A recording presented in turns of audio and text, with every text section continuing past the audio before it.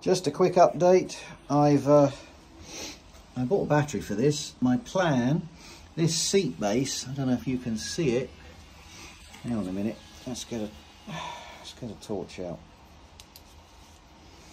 This seat base is absolutely rusted to hell. So, I mean, I think if I take the cover off, there's going to be nothing to attach the cover to. Anyway, the other thing is I thought I'd just turn it by hand and see, but it is absolutely seized. So then I thought I'll put some oil down the bores, and of course, boom, that's happened. So yeah, it just absolutely turned to mush. So that's not great. I shall shove it in the hole for now.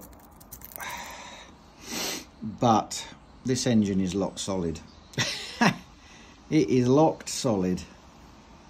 And yeah, I've had a little spray around while this got sprayed with oil. I was hoping it might work its way in, and you know, but no. This is seized solid, and the plugs, I haven't even tried the other side, because I reckon the other side's going to do the same thing at the moment. So anyway, that'll do for today.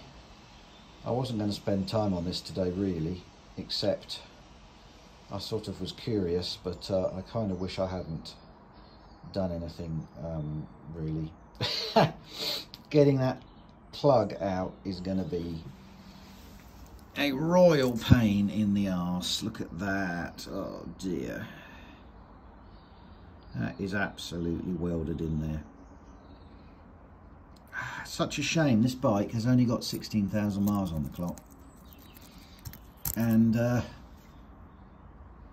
it was just parked and left, and no oil down the bores, no nothing, just basically parked and left. And this is what you come back to 30 years later. And it looks like it was not particularly dry where it was stored either. So, I don't know, we'll see what happens. We'll see how far I want to go with this. Yeah, anyway, there we go. That's today.